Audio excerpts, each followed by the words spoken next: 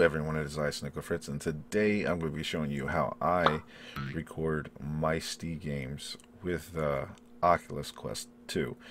The only reason I'm doing this, my friend of mine was talking with somebody on another video, just giving some advice on how I was planning on trying to do mine before I stumbled upon this method.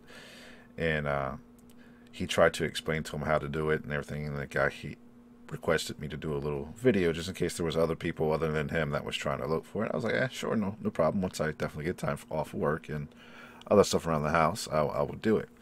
So I finally get some free time, and I'm gonna hop right onto it. So basically, in order for this to work, you're gonna need a few things. The first and main and like the major one, I guess, that you should prioritize and getting if you don't have, is a PC, be it a laptop or a desktop, that is VR ready.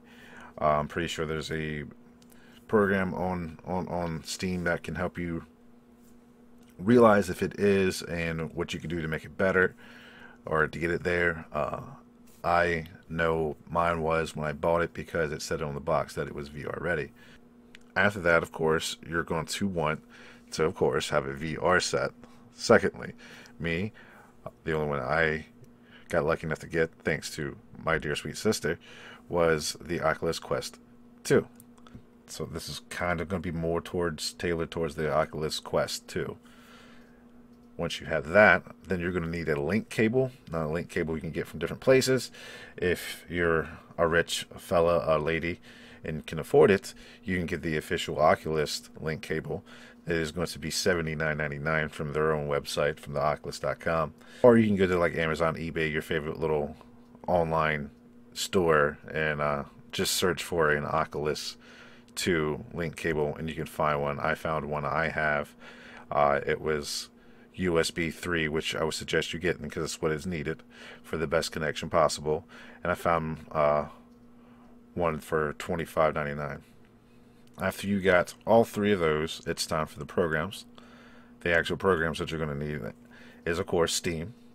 And with Steam, you're definitely going to need to get Steam VR. So once you download Steam VR, then you're going to need some games that are VR or has a VR side to it, like The Forest, Phasmophobia, Trover, and Subnautica, and VR Chat. They have two different ways you can play. You can play it non-VR and VR. So for the display, or not the display, but the example that I want to be using is Trover. If you would like to see Subnautica and The Forest in some VR, let me know, and I definitely will do a couple of videos to show that. Phasmophobia, you don't have to ask. I'm probably going to end up doing that anyway because I just absolutely love this game. I'm almost at 200 hours, as you can see. But now that you got your VR Steam program and your VR capable game, you're going to need, as I said, the actual Oculus desktop application, which I said before you can get at Oculus.com. So just go ahead and go there. You'll find it. You'll download it for Windows or Mac. You know how to do all that download stuff. I'm not going to sit there and show you. You're smart enough. I guarantee you, because I'm not computer savvy, and I figured all this out. So if I can do it, you can do it. After you have that, because you need this, just because you need this program, that when you plug it in, your link cable to your Oculus and then into your actual PC, this program registers the actual Oculus to your PC so you can actually play those Steam games. Then one final program is, if you don't have it already, is get OBS. And right now, what you're seeing is an actual display, which you're going to need to use display capture to actually make this whole thing come together. Now, be prepared to see a nice little tunnel vision. But right down here, and I'll probably zoom in so you don't have to see all this mess, which is pretty cool. Yeah. But basically, as you can see here, I got a display capture. It's basically going to capture what is being displayed currently on your monitor. And what makes this work fantastically is most other ways how you do it when you try to get your footage typically with the Oculus Quest, from what I'm seeing, is in a square format. It's not rectangle. And sadly, you can't stretch a square into a rectangle without cropping certain areas of the footage. And that was a big thing for some people. They weren't happy that they couldn't, stretch it to a full, maybe like 16 by 9, or what my display would be. I don't know. Is this right here? But the glorious thing about Steam VR, it actually, when you're playing, you can't really notice it, but it actually fills out your screen, stretches it out nice perfectly without cropping it, and it's at the actual display size of your monitor. So by actually using the display capture, you're capturing what is predominantly being shown on your screen at that time. Alright, so I got the Quest out and trying to get everything to kind of show you what I am talking about. Nothing has been hooked up yet, as you can see. Let's go back to the Oculus actual application on the desktop, and you will see that it is not connected, and it's not even turned on quite yet either. So what I'm going to do first, I can't show you my actual camera is currently not working. I need to get a new one, and I'm not like rich, so right now it's not going to be no camera of me showing you.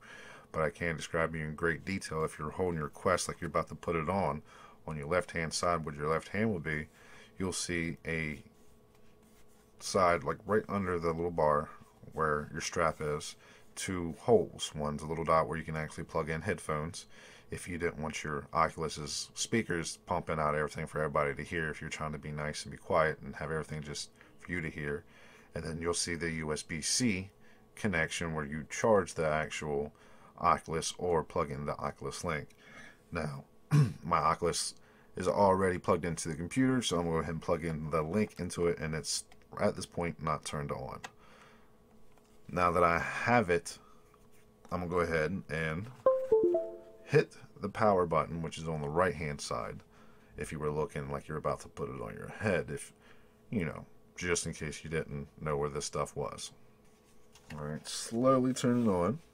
Alright, now right now for me, you can't see it, it's asking me to check for objects in the play area because I have a small area of play. Of course there's stuff in it, but we're going to let them know it's all good.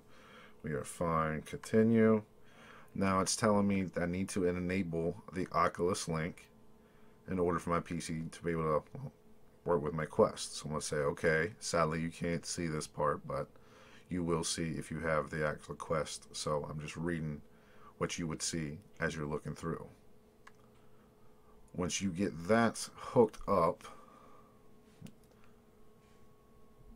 if everything goes smoothly, you should kind of be hooked up to your PC. Now you can see on your end on this video, you should see that everything is connected through two touch controllers, and the Oculus itself is connected to everything.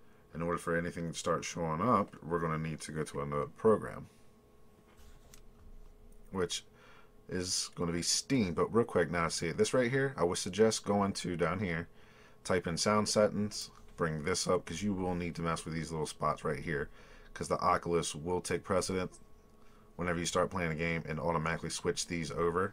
And me personally, I want my Blue Yeti as my microphone and my Razer headphones as my output. But I'm going to go here, I'm going to go to Steam VR, which like I said you definitely need to get. We're going to launch it. I got to try to remember now. You should see through your headphones, it's telling you that it is loading Steam VR. It should switch from the Matrix room to a big circle room, saying that Steam Home is loading with some mountains in the background with some pretty Aurora colors in there. Then it should pop up with your apps. Right now, you're not going to see that. With yours, you'll probably see little things as now playing Steam VR. If you want, go ahead and minimize that. Now let's go to here. As I said, it switched to that. We don't want that. So let's go ahead and switch this back to what we're planning on using for our output and our input sound-wise. This will be our Steam VR thing, just so you know. Now, this is still recording. So we're not going to need to mess with that either. We're still connected. You don't need to mess with no sound settings. This is only here, once again, just so you can connect to the computer. Now, I'm going to go back to Steam here. Now, I'm going to load up Trover's real quick. Now, right now, if you had this, it would say Trover Saves a Universe next up through your headset. Which is right now what it is doing. If you're looking through the headset. Right now, you're probably only seeing the Steam stuff. But now, you should see also what I'm seeing on the display. Now, all the sound should be there. Everything should be working. You should be seeing, we recommend using a controller for this game, you little peanut. You should be seeing a lot of different little things floating stuff. And you should be seeing it from the view of the actual thing. I'm trying to hold my hand on it so it doesn't cut off, but there you go. And all that, like I said, is straight up. Not being stretched by me, but it's everything that I'm seeing you're seeing. Alright, so I'm going to go ahead and quit the app. Boop. And now I'm going to go to virtual desktop so I can see what I'm doing. I'm using the VR now. But basically, that is how I personally take and record my Oculus Quest while playing Steam games. If you did find this tutorial a little bit informative and it does help you with playing your Oculus Quest games, make sure you leave a little thumbs up. And if you feel like helping the channel grow and get to 100 by the end of the year, feel free to hit that little subscribe button as well. Notification, that's up to you. If you'd like to be notified, click it. If not, don't feel pressured, my friend, because it's nothing there doing it. I'm not there holding the gun to your head as of yet, only when I get desperate. So, you know, don't make me desperate.